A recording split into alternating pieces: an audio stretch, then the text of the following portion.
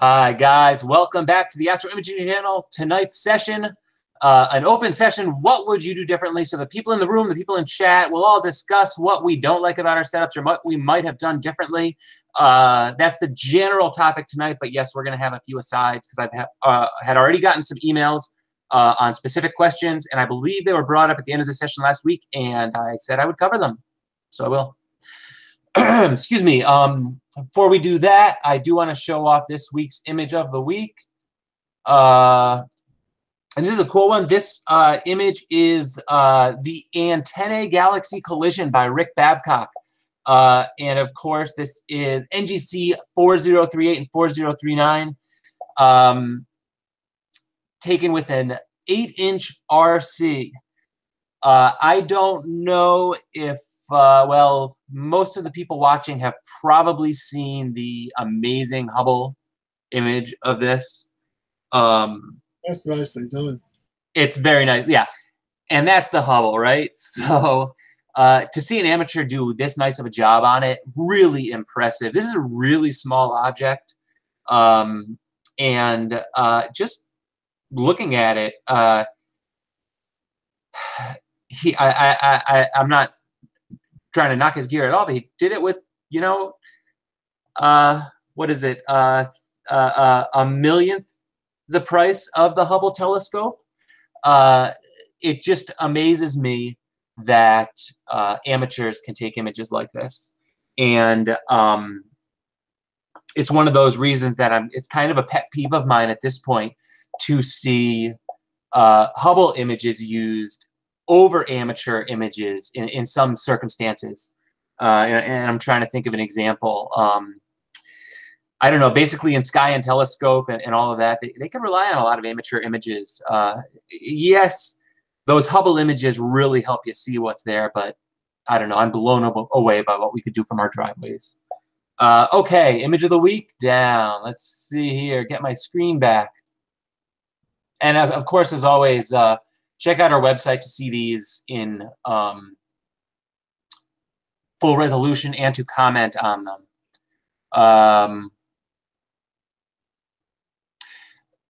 Second thing I'm going to say before we start, next week, Warren Keller is going to be back on. And Warren Keller is a master processor in PixInsight, probably one of the first people to, I'll say, use it and really broadly share his knowledge on it. And he's probably now at this point, if you use PixInsight, you know Warren, whether it's from his book or from his Astro, videos that he sells. It's kind of a subscription series that basically teaches you PixInsight. And if you've never used PixInsight and you're coming to it for the first time, stare at the console for a little bit and then buy Warren's book or his videos, because it's going to save you a lot of time. Okay, and I see actually that one of the people who asked the questions today is in the room. So I'm going to cover the questions first. We had a very quick discussion on this particular question because I wanted to make sure I was on the same page as some of the other people as I scan the comments. So Joe Vitaccio has a great interest in planetary imaging, lives close to Washington, D.C., but has a great rooftop. If space and size were not, if space size and portability were not issues, he'd buy an 8 to 10-inch SCT. But his primary concern is portability and buying his first scope, and that the mount be manageable for him to be able to move to the roof of his apartment building. Is basically his primary concern. He's thinking about going with an SVT 102 and a GM8. When he buys a house and could set up equipment and leave it out, his setup might be differently. For portability, weight capacity, accuracy of tracking, are there other mounts one might look at for long-term portable setup? How much degradation of the image will you have with a high-quality Apo and PowerMate? And are there other camera companies one should look at in addition to ZWO? So there's actually a lot of questions there to cover, and I am going to preface this by saying that our primary focus on the Astro Imaging channel it tends to be deep sky astro imaging, which uses specific gear that you may not use, and which has different requirements from the gear that you would use for planetary. The camera that I would pick for planetary imaging would not be the camera that I would pick for deep sky imaging. At the same time, the OTA, the optical tube that I would pick for planetary imaging, probably wouldn't be the same that I would pick for deep sky imaging. All of that said, I'm going to try and go down these point by point. So you live in Washington, D.C., so I'm thinking that your primary concern is going to be light pollution. Here's the good thing about that. Planetary imaging, light pollution is not a big factor. For deep sky imaging, it's a huge factor, and you want to drive as far as you can away from the lights. But for planetary imaging, it just is not a factor. Maybe the best planetary imagers out there might say, oh, it could be a little bit of a factor, but honestly, I've seen people take great planetary images from, I don't know, the most heavily light polluted areas around. Seeing, on the other hand, is a factor. And you probably don't have the best seeing, but your seeing is probably about as good as most of the other people that are posting planetary images you'll see on the forums. There are going to be some guys that get lucky, that live in that perfect area and really put out amazing images, but light pollution, not a factor. Seeing could be a factor, particularly when you're getting beyond those first few images and trying to constantly improve your images. But let's get to the gear. So if space and portability weren't an issue, you would go with an 8 to 10-inch SCT. And I believe that you've had a negative experience, yeah, from your follow-up email. You had a negative experience with a 6-inch SCT. And the first thing that I want to say is a lot of people have had bad experiences with 6-inch SCTs for imaging. They are okay visual scopes. They're pretty good for outreach due to portability. But for a critical either observer or imager, I think that there's just too much obstruction. I'm not going to say it's poorly designed, because it is really an amazing piece of gear for what it pulls off in such a small package, but it isn't probably up to the same standards that we would like to see. So I would try not to use that. I would try not to take that experience into account when you're talking about the 8-inch SCTs. The other thing you discussed was the portability of the SVT102 versus the 8-inch SCT. And my immediate thought was the SCT, the 8-inch SCT, really much bigger than the SVT102? You're talking about a 4-inch refractor, which is going to take up a decent amount of space. Yes, in cubes terms, you're probably a little bit smaller, but the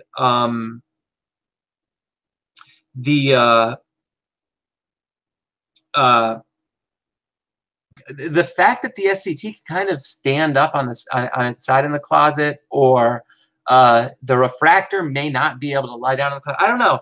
Is it much smaller? To me, the 8-inch SCT kind of seems to be about the same portability.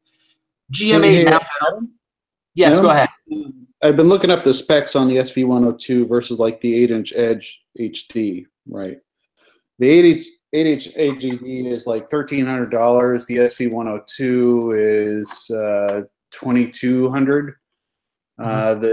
The SV102 is almost 14 pounds once you include a dovetail plate in the rings.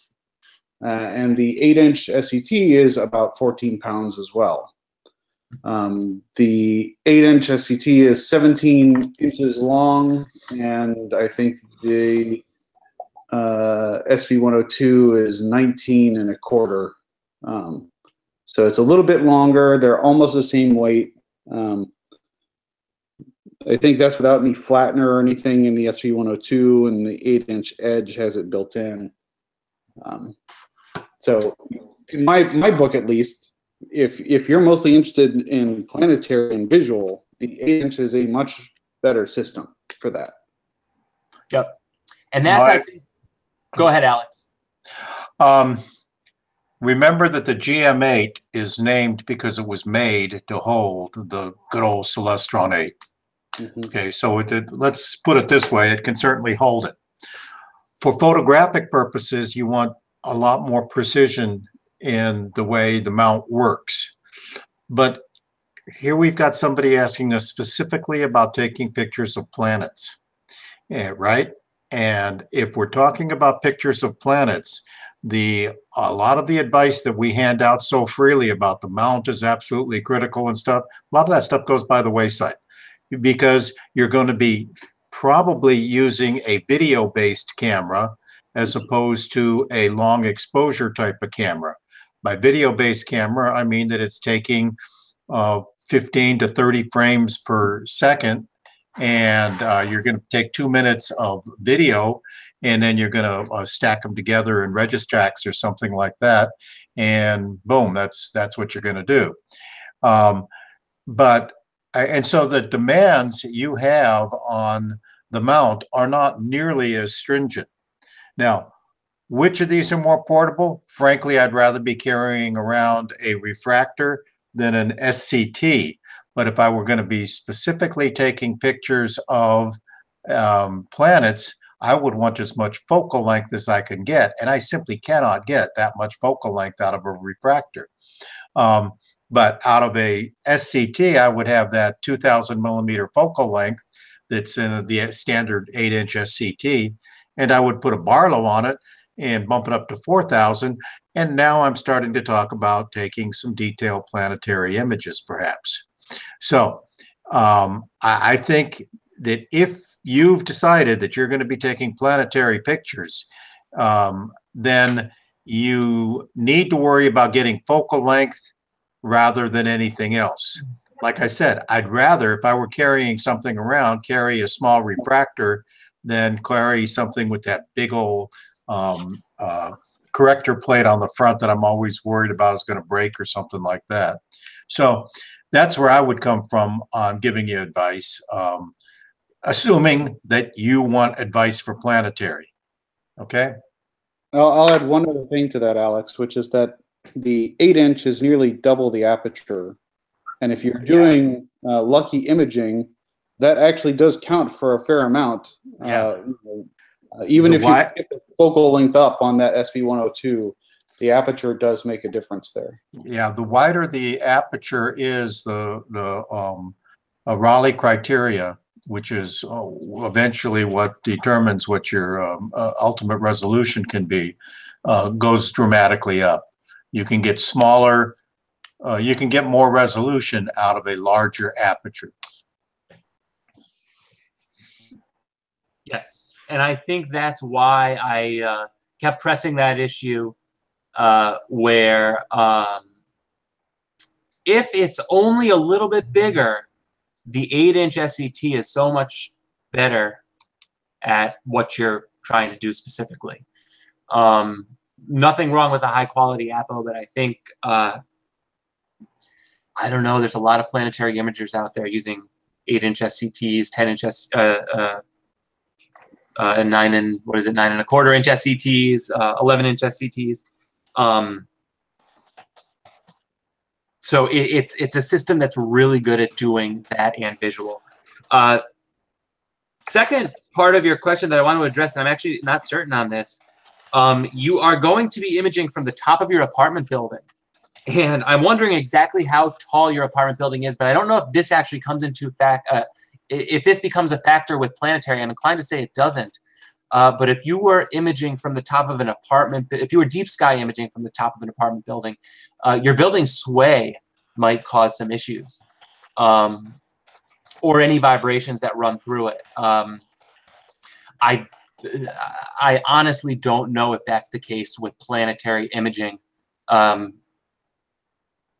but it's one of those things where if you did have issues popping up, I might be inclined to say, take it off the rooftop. Anyone in the room know about that? It really depends on just how much movement there is, right? You know, because if your planet drifts out of the field continually because of movement of the building in one way or other, then it's not useful, right? But otherwise, the fast motion, I mean, we're taking frames at, you know, in millisecond time frames, right? So the amount of exposure that you're getting on, you know, is just this tiny slice of time window. So any kind of movement there is basically going to be frozen for the most part. So the movement of the building is not the problem in terms of the video you're capturing. It's more whether or not it stays in the field of view. I have been in, I'm just trying to think in my brain how many times I've been on a rooftop or a porch or a something where my where the instrument that I'm looking through is not fastened to the ground. And I have always been able to tell when somebody's walking around. And if I can tell when they're walking around, or any one of a number of other things, just I see that there is a lot of movement. And I agree with David that if you're taking, you know, 15, 30 frames per second, you might be stopping some of the vibrations. But no, I think you're getting enough vibrations no matter when you're sitting on top of a building. Now, it's possible, and I really advocate that if that's all you've got, go take some pictures. You know, use what you got and take advantage of whatever situation you can, rather than sit there and wish you could be an astro imager. But just be ready for the fact that you would probably be getting better pictures if you were to get someplace where it was absolutely solid. There are some things that you can do to contain those vibrations. One of them is variations of the Sorbothane pads. You can pay about 50 or 60 bucks for them, or you can get them for maybe $3 or $4 per chunk. Sorbothane is Sorbathane, and it's a type of rubbery plastic. I don't know what it is exactly, but it's you know, put some hockey pucks under it, basically is what it's like, so that it absorbs the motion before it gets up to your scope. And those kinds of things will help. I know that there are astro imagers, particularly planetary astro imagers, that get a lot of benefit. They do image from their balconies and things like that. So it can be done. Just be ready for the fact that you're going to have to do something about those vibrations. Also, Adam, did you notice that I think, who's the fellow that we're actually responding to down here? He's got down towards the end, he said eventually that he would like to go to what is it? Where did he write that? Yeah, that he's not just stuck on planetary. In which case you just have to make some choices, you know? It's easier to learn deep space astroimaging with a refractor because they're more forgiving. On the other hand, if what you want to do is planetary, what you really want is focal length, and that's the very enemy of the ease of learning the deep space imaging. Okay, that's enough for me. And the better point than vibrations from the building, thermals coming off the building, which actually could cause issues. What ends up, I mean, they're going to wobble the picture so much. I don't know the frequency of the wobble. I'm trying to think of it in deep sky terms, but that would probably cause an issue as well. But I'm not the best. I'm not a good planetary imager. I've imaged planetary maybe a dozen times. I've done more solar than planetary, and well, thermal currents, I guess, are just the way of the world with solar. But there are some things you can do to overcome it. Shooting over water can help. But every every system you have to learn your tricks and techniques. Okay, I hope we covered that question well. It may not be the answer you wanted. In that SVT 102 will treat you really well in the future for deep sky imaging if you try to go further with it. But I'm not sure for planetary, it's going to be the optimal system. Will you have fun with it? Yes. Is it exactly what you're asking for? Not quite. Are there other camera companies one should look at in addition to ZWO? I can't proficiently speak to what's good in planetary cameras. Anyone here make some suggestions? I know I have, I'm not even sure that it's used as much in planetary as it is in solar, but I have a Point Grey research camera. Anyone in the room? I use an imaging source, but I think that an awful lot of people already have probably a pretty good camera that they use to take wedding pictures and baby pictures. An awful lot of the Canon I know, and probably other DSLRs, have a movie mode, and particularly if you can run that movie mode, I forget what the name of the frame is, but it just takes the central part of the picture. And it's getting awfully darn good right there. And you can do it today. You know, you don't have to wait to buy a $700 camera or something like that. And if you're asking, are there any companies besides ZWO? Well, yeah, there's lots of companies. I use an imaging source camera. I think did I mention that? So that there are many, many other cameras out there. And I'm not familiar enough with all of them to say which ones you'd really like or which ones you're going to get something out of. So, you know, one thing that popped up. First of all, someone has a ZWO that they say it's a great cam for planetary. The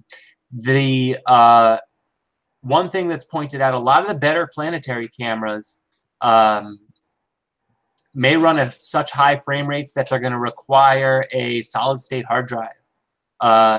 If you want to get the full frame rate off of it, you've got to be able to write to the hard drive fast enough. Some of them have buffers, I believe, but probably not enough to cover it. I ran into that issue with mine, and it's just a basic older camera, but something to keep in mind. ATIK, ATIK, QHY all seem to be very similar, but another person vouching for the ZWO, and you're probably reading this in chat, I hope. Does anybody have experience using OPT's Triad filter for emission nebulae? We discussed it in the past. I don't think anybody here has experience with it. I'm gonna buy one and just play with it just to see what it can do. This week. I'll let you know. Cool.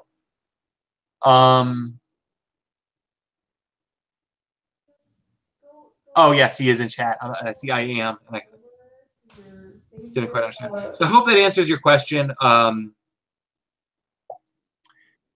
If it doesn't, ask some further follow-ups, but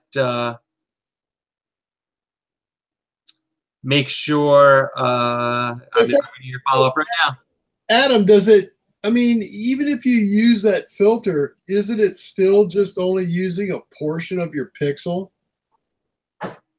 You know, it's, what is it? It's a red, 2 greens, and a blue. I forget what the combination is on a OSC camera. Each pixel behind just so many blocks. So it depends on how you're using it, right? So it has it passes the light in the 3 different bands. Is that what it is?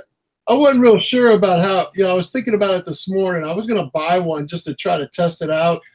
And, but I wasn't sure. I mean, are you still just robbing yourself of half your pixel? No, I don't think you would be robbing yourself of any pixels actually with this particular filter, because this would act as basically a light suppression filter, just an extremely aggressive light suppression filter that's letting those nebula bands pass. Just think Adam, about- Adam, Yes. I think when you're talking about robbing yourself of photons, the green micro filter, if you've got an RGGB matrix, the green light will come through the green, the red light will come through the red, and the blue will come through the blue, no matter what the filter ahead of it is doing. And these filters are meant to be used with a color camera, correct? So, Right. so yes, I think that the phenomena that we're talking about, robbing light, would still be there. Yeah, I would too. Yeah, but I think that we are making a mistake in speculating too much about this. I am just so glad that we found somebody that's got, what is it, $700 that they, man, I think I'll buy it and see how it works. Yeah, fine, go for it. I've got a few other investments I'd like you to look into too.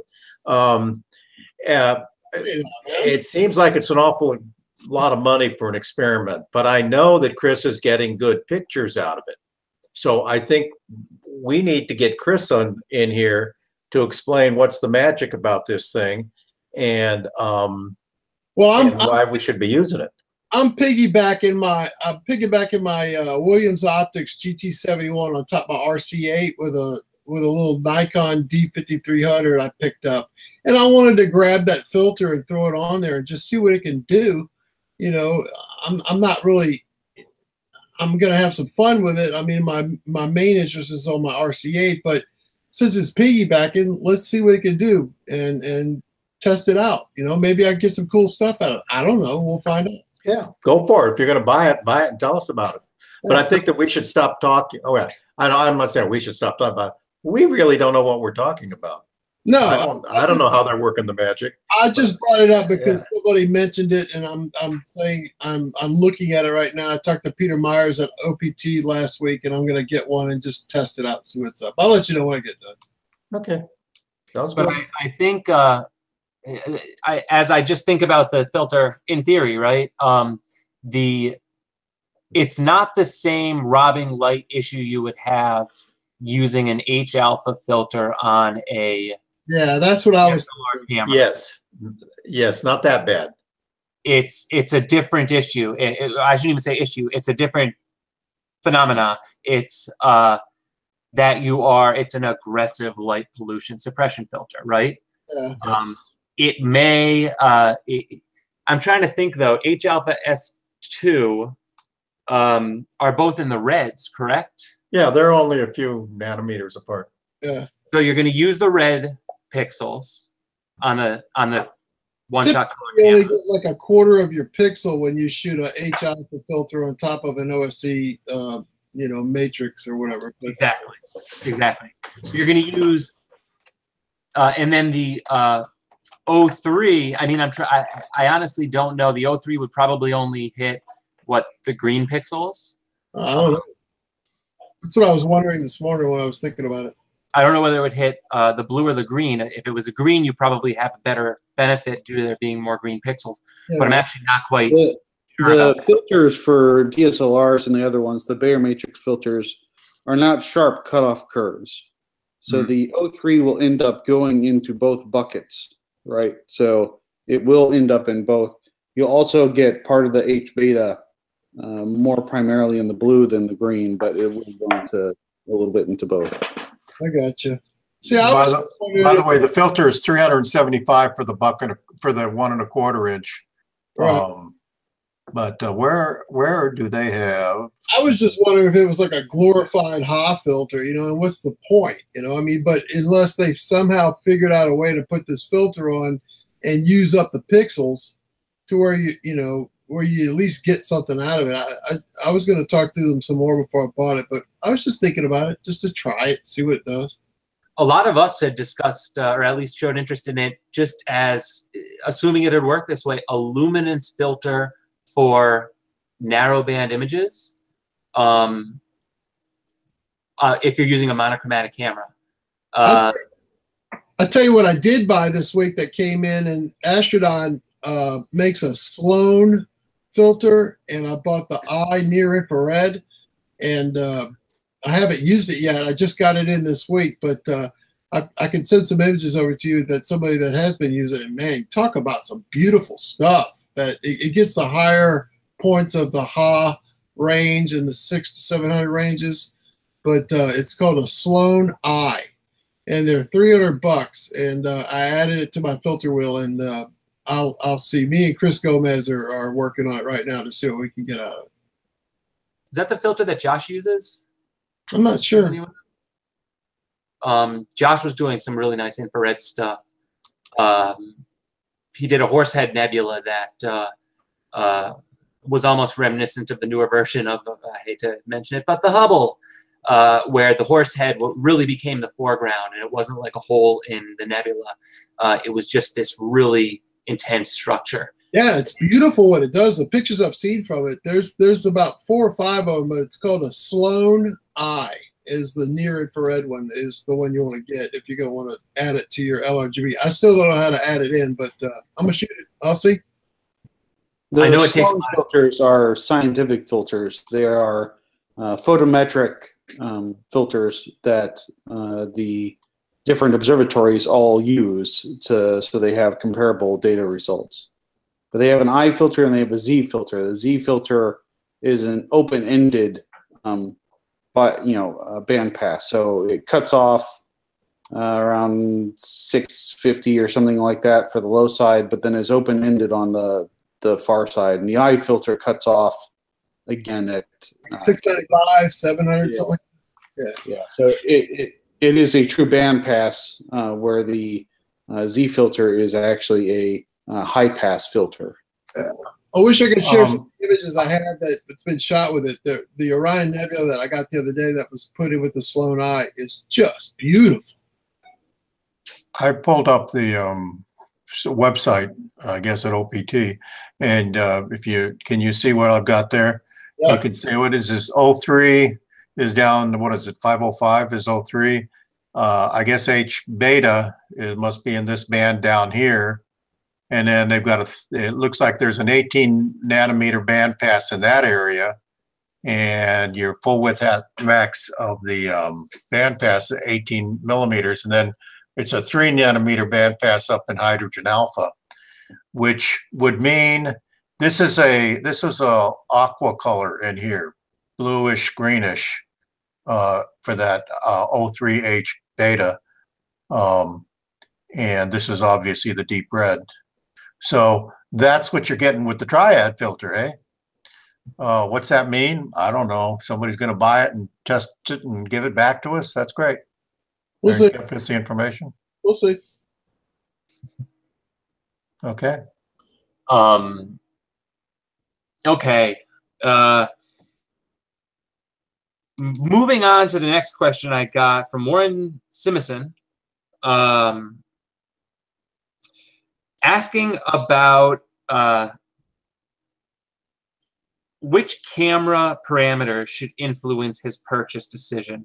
Pixel size, megapixel rating, pixel array, sensor size, frames per second. His beginning target interests are planets, galaxies, and nebula. He doesn't know how to evaluate the cameras, and since he has no experience, he'd like some help. So as you might have heard us say earlier, the cameras that are good at doing, let me preface this, the cameras that are very good or that are specific for deep sky or for specific for planetary probably aren't good at doing the opposite.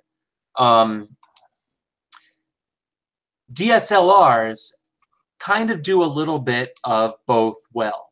And if you have a DSLR or you're just getting your feet wet and want to try a lot of stuff, see what piques your interest, a DSLR could be a good option. That said, dedicated planetary cameras in a lot of cases are cheaper than DSLRs. Dedicated astronomy cameras tend to be more expensive than DSLRs.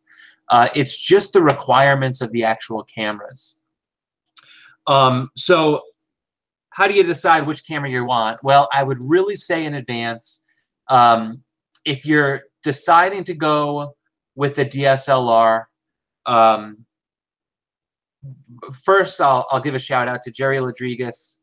Check out his website and his tutorials because he really walks you through DSLR imaging for both planetary and deep sky. If that answer, I don't know how to say it, if that answer doesn't satisfy you, there are a lot of very reasonably priced planetary cameras. Yeah, and DSLR, I shouldn't poo-poo DSLRs at all. They should be a lot, it's more than just for getting your feet wet. And it was a bad way of phrasing it. DSLRs are good enough to take amazing planetary and deep sky images with. That said, if you've used a DSLR for 5 to 10 years, eventually you might want to, I'll put quotes on it, upgrade to something that is dedicated and specific for exactly what you want to do. Deep sky cameras have cooling to bring the sensor temperature down to a specific set point, which makes calibrating and a lot of the pre-processing that we do easier. I know a lot of talk here that might not be so helpful. But when you ask about pixel size, megapixel rating, pixel array sensor size, frames per second, it's a lot of stuff to think about. But sure, if you're not going with the DSLR, you're not going to have that many options. I wouldn't take a lot of those specifics into factor as much as I would say take just one of them, sensor size. You know, we talk about sampling, and we want 1 arcsec per pixel or 0.7 arcsecs per pixel, some of us have decided on. And if you can buy the perfect telescope or the perfect camera that gets you there, great. But if you can't, doesn't mean you shouldn't buy a camera. You still have to buy a camera. There are a lot of cameras out there, and what I'll say right now, I think monochromatic CCDs are probably still the best when it comes to deep sky imaging. The CMOS cameras, the new CMOS cameras, both color, one-shot color and monochromatic, are also very good. I think the CCDs still have the edge, but it probably won't be that way for long. And after that, it's a little bit difficult. It's going to come down to what telescope do you buy? What is the... did we lose the YouTube feed? I hope not. I lost the YouTube feed. I don't know if everybody else did. Nope, I don't think so. Nope. Okay, cool. I've got 4 instances of the Astro Imaging channel running, so I was going to say something when you get finished here. So if you're just starting out, and from the question you're asking, it sounds to me like you're kind of just starting out. A basic DSLR, you really can't go wrong with it. And in suggesting that, I hope that you already have one, because you really can do a lot with it. After that, you really have to decide whether if you decide not to go with a DSLR, whether it's planetary or deep sky. There's some cameras that do both. I'm both not familiar enough with them and not experienced enough with them to really be able to comment or really want to comment on them. Hope that helped. Adam? Yes. The way that question was asked, it sounds like somebody's saying, would somebody please explain to me what all this language is? I don't know how to buy the camera because there's all sorts of stuff, words out there. We have gone to a lot of trouble in the Astro Imaging channel at one point or another to do shows about this. If you go to the astroimagingchannel.com, I'm screen sharing, right? Yes. If you go to the Astro Imaging channel, right now you're looking at, well, I don't know what you're looking at. We've got past shows, which is the second column over. And if you go to past shows, let's see, that's not it. There we go. That's the one I wanted. On page 2, there's one called the Sensor Sense Show, Part 1 and Part 2. And it goes through all of the definitions of what to look for, and it defines what a pixel is and how it works and the filters and why the different kinds of cameras are what they are. Also, I think on the previous page here, although I don't know if I'm going to be able to get it, I've got a lot of junk going on here on this screen. Yeah, I lost it. There'll be about which camera should I buy or what should I buy, and it's kind of a yeah, what should I buy and how do I decide? Okay, these are, and there's lots and lots of other programs, but those are 3 programs that if you're just starting out and you don't know what to buy and all this gobbledygook is getting a little confusing for you, might be of an advantage for you to go to. Okay, so I think that might be a good idea. There's some, am I muted? Nope. There's some comments in chat. Yes, people using the Nikon D810, D810A. There are a lot of premium cameras out there, some dedicated astronomy DSLRs, but they're a bit expensive. When it comes to DSLR photography, for all but emission nebula, basically Canon's base model, Nikon's base model will do a really, really, really good job. And until you get up into probably the D810s, around that range, you're not going to see much of a difference in image quality. And even then, the image quality difference is going to be somewhat minuscule. For deep sky, maybe the better cameras will be a little bit better because they're good at the newest sensors are actually really good at reducing noise, which is our primary concern. But calibration is really good at reducing noise. Stacking is really good at reducing noise, and that's kind of my overall thought on that. Wish I could be more helpful on that question. I see that 40 minutes have passed, and we haven't even gotten to the topic. What would you do differently about your setup? And I'm very happy with my gear. I could use a new laptop, right? But I hate installing all those programs. I actually have tried new laptops, and for one reason or another, some program didn't work and would cause issues. So I'm still using my 10-year-old, probably 15-year-old laptop because it all works. But that's not the thing I changed about my setup. I built myself an observatory. I built it right out here, downtown Scranton, light pollution city. And you know, I should have built it in darker skies. Or even as opposed to that, maybe I should have just moved my whole system to like a rental pier. But that's the one thing that always drives me nuts.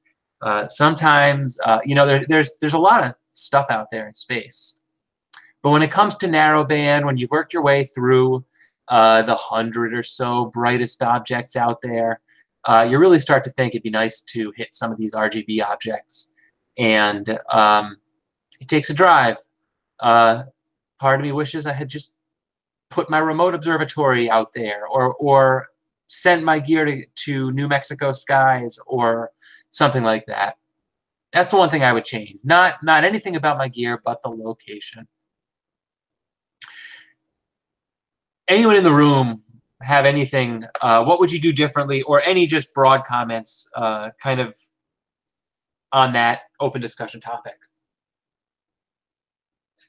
Putting everyone on the spot, waiting to see a microphone unmute. Maybe I picked a terrible topic. No, I'll jump in here. So, like you, Adam, I'm pretty happy with my current setup, and there have certainly been decisions I've made in the past that weren't the best, but I've always seen the decisions that I've made like that as learning experiences. Sometimes the learning experiences came with a price tag that I wasn't necessarily happy with, but for the most part, you know, you can learn from all those things and make better informed decisions later on. So there are things that I would have changed previously, but now with what I have, I don't see changing anything, at least for a while. Not until I start trying to shoot much smaller targets than I'm currently imaging. Yep. Yeah, that's we've all been, I don't know how long the channel's been on, maybe 3-4 years. And I know you've been doing it about as long as I have, David. And I feel like you learn a lot over time. And just the channel's given us the opportunity to really refine our setups. And they're pretty darn well refined. I can't. I see the other comment in the chat now.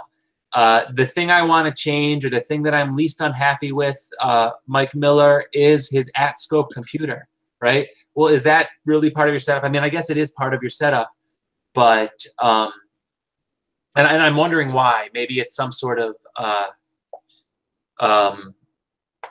issue, like a hardware issue or a driver issue that happened. One of those gremlins that kind of affects those the computer. But you know, it took us a while to get here, but we're here now, and Hey, the dream system. Go ahead, Sean. can I add something? Go ahead. I started about 1.5 years ago, and I spent way more money than I should have. And the reason is because I was so excited, and I wanted to learn this, and I wanted to get out there, and I wanted to create images like everybody else. But the stumbling block you run into when you start this is that there's no people to talk to. You have to go to tutorials on YouTube, and if you're lucky, you find a place like this where you can actually have a conversation. But for the most part, you're just wandering around in the dark out there. You pick up books, you read articles, you go to YouTube stuff. And so consequently, you spend money thinking you're doing the right thing, but then as you grow and you learn, you find out that, wow, I shouldn't have bought this, and I shouldn't have bought this camera. I shouldn't have I live in a light pollution, and now I bought an OSC camera, and I shouldn't have done that, and I should have gone narrowband. And all of this is something that you're going to get with time. And if I could give anybody that's starting out some advice, don't do that like I did. Settle down, take what you've got, work with it. It's hard because you're excited and you want to do these things and you want to get these images. But as you grow and you learn, you're gonna find out things that you buy things that you're gonna waste your money and your time on things because of lack of knowledge and lack of experience. The best thing to do is to get out there and shoot and find out what works and what doesn't work. And for anybody that's new that's listening to this, stick with a DSLR for right now and just go shoot it. And then when you get used to your capturing program and you get used to guiding and you get used to all the things that you're doing and you know how to work it, it'll come and you'll start to figure it out. But it's not something that's going to come fast, and you'll end up spending a bunch of money that you don't have to. And I did that. And I don't recommend anybody do it. I sold so much stuff on Cloudy Nights. And if I had the money that I spent, I'd have the best mount, the best camera and everything right now. But take your time. You know, it's going to come, you know. So that's my piece. It's words to live by. Resist the urge to buy something because it's cool. Save your money because you're going to, in this hobby, comments are lighting up. It's expensive, right? You're going to need something at some point, whether it's a filter or an adapter, a spacer, you're going to need something at some point, and you might as well save that budget for whatever it is you figure out you need. It's happened. A collimator, for that matter. You know, everything's expensive. Is there anything in the astronomy hobby that sells for $5, $10? No. And the more you spend, the better quality is, the more precision. So keep that in mind. I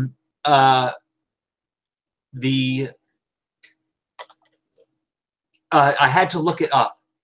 Kangaroo computer. It looks like it is a teeny palm size computer, mobile desktop computer, and I'm assuming it's mounted on top of his mount. That particular computer he's having issues with. I know a lot of us, shouldn't say me because I've still yet to get there, but a lot of the people in the room have done a pretty good job using over-the-counter computers mounted on top of their mounts. Maybe it's the manufacturer. I don't quite know. I think you said it crashed. It's a 12-volt computer. It overheats and randomly crashes. Sounds like it's an issue with the computer. I mean, if it overheats and crashes and it's 12 volt, I'd be sending it back. What could you be doing wrong? I mean, computers aren't supposed to overheat. I don't know. That'd be my opinion.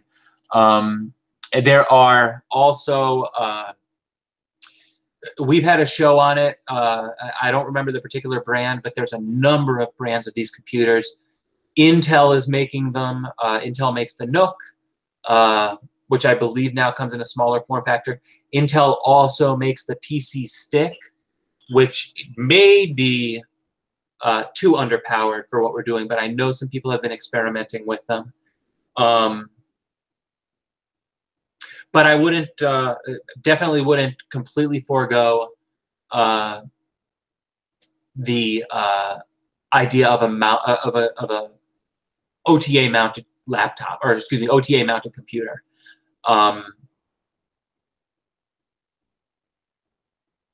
Yeah, because says because it has no fan, it just dies when you try to use it. I mean, think about this though. The tablets are pretty well powered these days.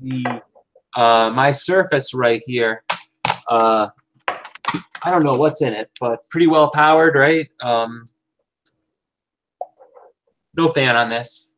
So if this was overheating, I'd return it.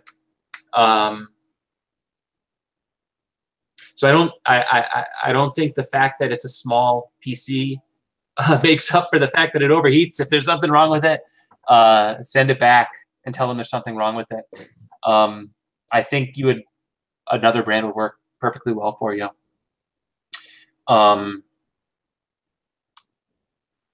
Adam?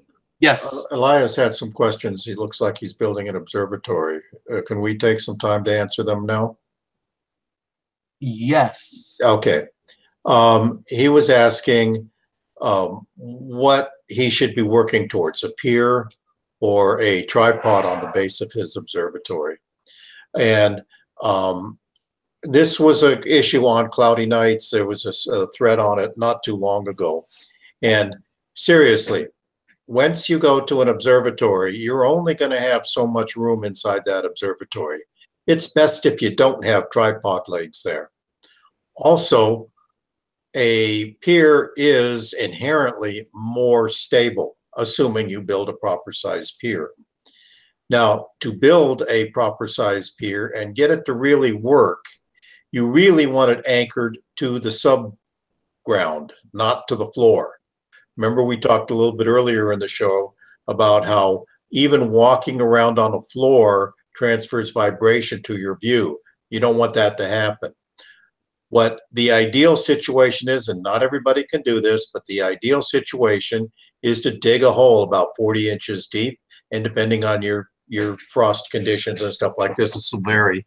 But you dig a big hole, and down at the bottom of that hole, you got a bulb of concrete, a big old blob of a globular of concrete down there, okay?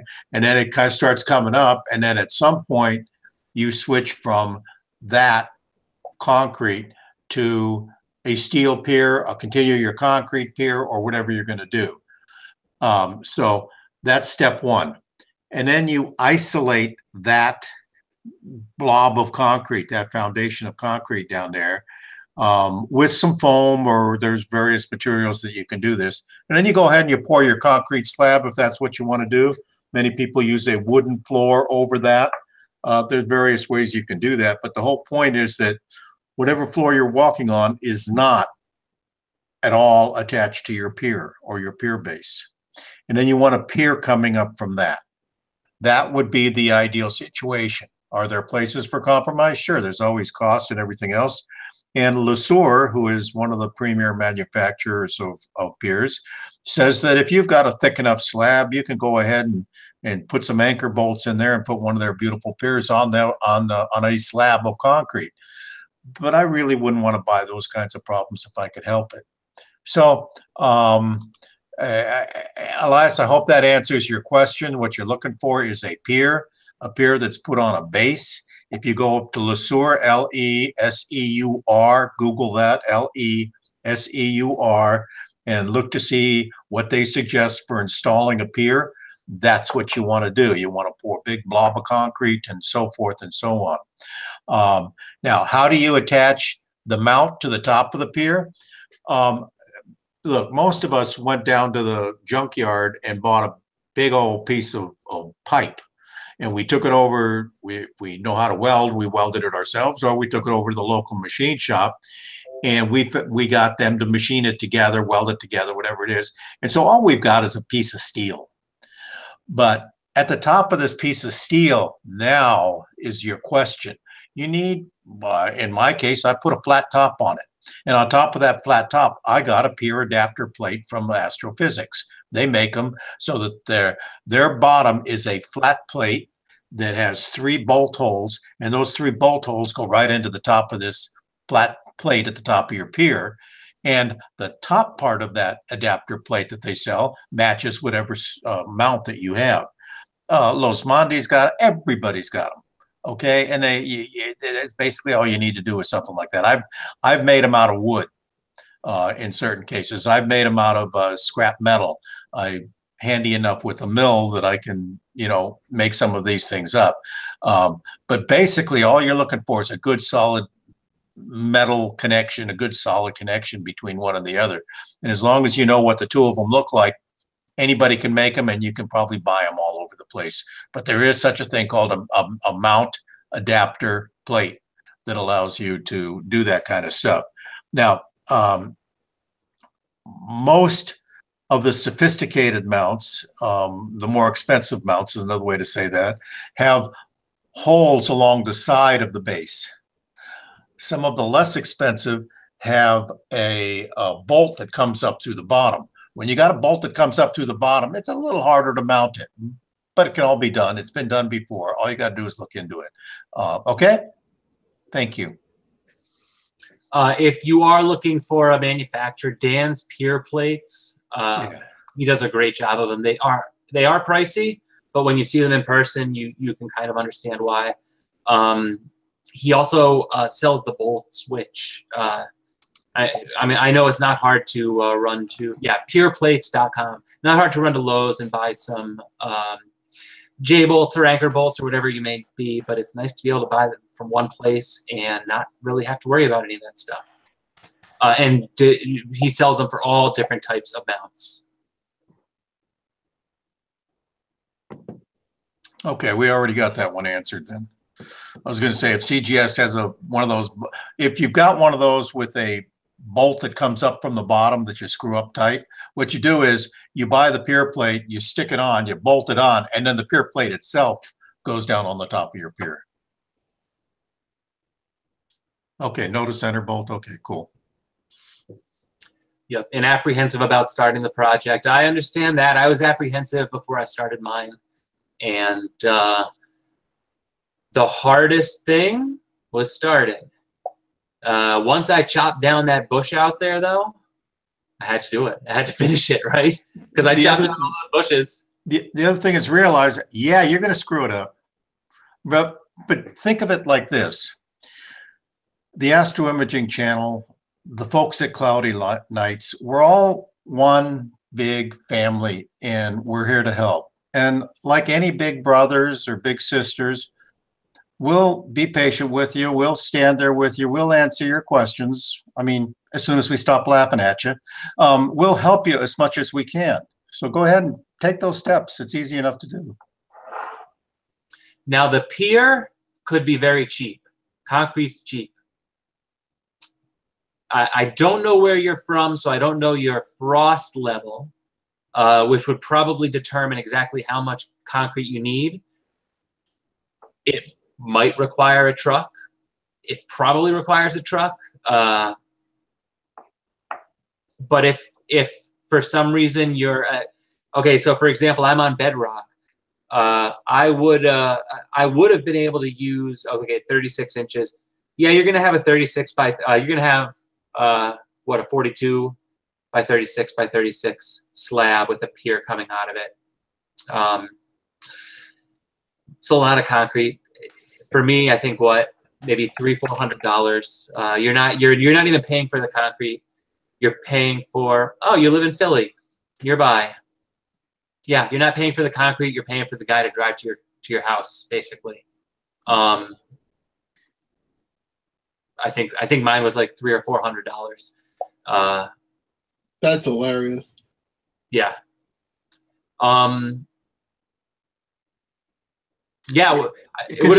Construction needs will vary, depend on your demands. Okay. If you've got bedrock, you get yourself a drill, a hammer drill, and you can epoxy in some bolts and be done with it. Yep. You know, it all depends on your situation, but don't be scared about the price. You can always just buy bags down at the Home Depot and come home and do it slowly, but you can get it done yourself. It can all be done.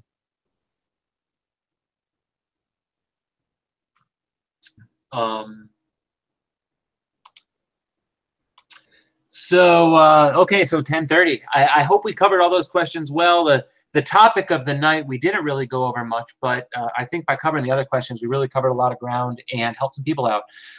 Next week, I will repeat myself. Warren Keller, easy as pie, easy as PI.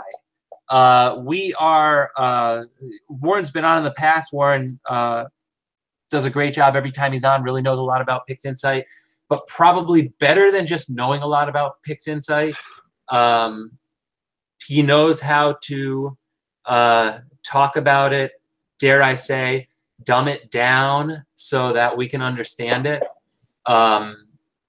His IP for AP site is great, and it's only a couple bucks a month. And I tell anybody, if you want to learn to use PixInsight, pay the $5-6 a month and get on that site. There's everything you need to learn PixInsight, and he's great at teaching. There's also some spaces left in his Buffalo Wings. No, he's got a workshop coming up in early May, and if you go to his website, you can sign on. I think it was $5.95 for 3 days with him and Ron Beckler. So you know, sign on for that if you're. Warren's a good guy, and he's like the Mr. Rogers of PixInsight when you hear him. Pardon? He's like the Mr. Rogers on PixInsight. He talks real slow, real easy. No, he doesn't. In real life, he talks like a human being. Yeah, it's only on those silly videos that he does that. On his videos, he takes his time and to where everybody can understand it and you can learn it. You don't have to pause. You can just keep listening and go. He does a great job. Yeah, I agree. It's just in real life, he really talks like a regular human being. I can't believe the show's over already. That was fast. Yeah, we fly through them. I don't know. The open sessions, I kind of like them. I wish we had content dedicated. Are we still live? We are still live. Okay. Yeah, I wish we had dedicated content or a dedicated presentation for every. We need presenters to get the dedicated content, guys. Exactly. Girls and ladies. I did get a couple suggestions. I got a couple suggestions for questions. I got a couple suggestions for presenters. I will reach out to the presenters and hopefully they could be on. I know it seems like a lot of these people that are being suggested to me are in a terrible time zone to present for us. Some of them brave the 4 a.m. Alarm and help us out. But I understand if you can't. But yeah, looking for presenters always. Still a great show tonight, though. Yep. Adam, you want to sign off? What's that? You want to sign off? We're still live. Yes, I'm going to sign off. I just wanted, Alex, was the Buffalo thing the thing that you wanted to talk about? We've got it. There was the last question about whether you should put a pier or a tripod on a slab. I'd Gotcha. avoid the slab, like I said, and I've answered it. Gotcha. Thank you, guys. Good night. Next week, Warren Keller.